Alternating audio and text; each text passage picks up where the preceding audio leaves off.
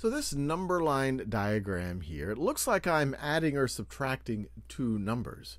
I'm starting with what looks like a positive 9. I'm starting at 0 and going 9 units to the right.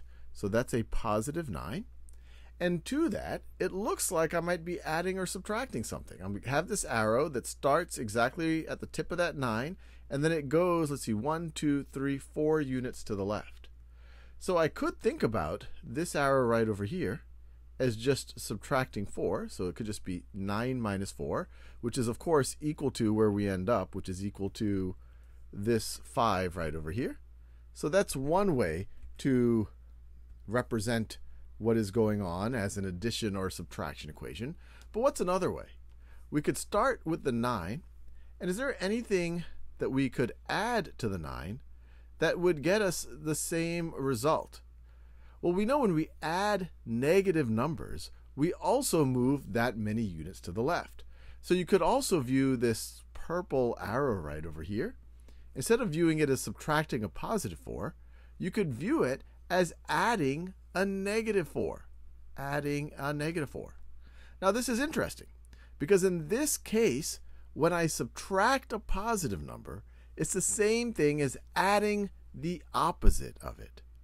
Now, will that work the other way around? If I subtract a negative number, is that the same thing as adding the opposite?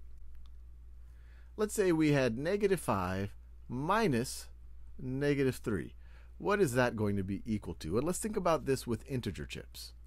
So we could start with 5 negative integer chips. 1, 2, 3, 4, and 5. And now I'm going to take away 3 of those negative integer chips. So I'm going to take away 1, 2, 3 of them. And so what am I left with? I am left over here with negative 2.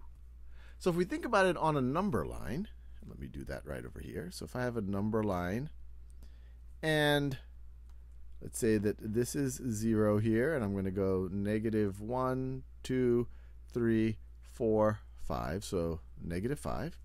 So this is negative 5 right over here. I can start at 0, and I can go 5 units to the left.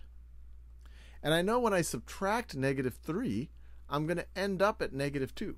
So I know I'm going to end up, let me do this in a different color. I'm going to end up right over here. So subtracting negative 3 needs to be the same thing as moving 3 units to the right. If I was adding negative 3, I'd go 3 units to the left, but subtracting negative 3 must be the same thing as going 3 units to the right. Well, what also is the same thing as going 3 units to the right? Well, that's the same thing as adding 3. So this is going to be the same thing. So negative 5 minus negative 3 is actually the same thing as negative 5 plus 3. This purple arrow right over here, you could view it as subtracting negative 3, or you could view it as adding the opposite of negative 3. So it looks like when you subtract a number, it's the same thing as adding the opposite. When you subtract a number, it's the same thing as adding the opposite.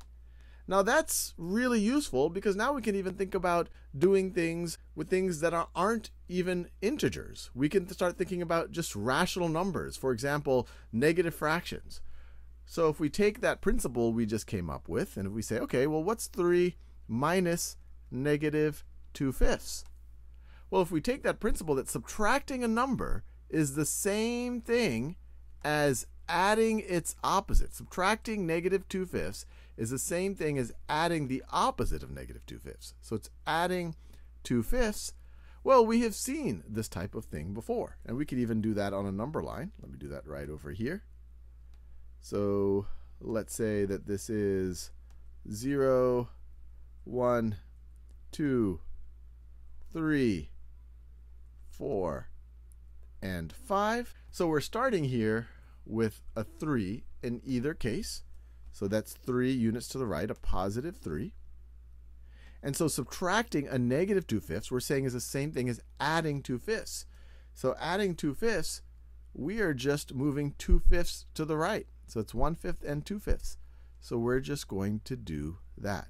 Subtracting a number is the same thing as adding its opposite.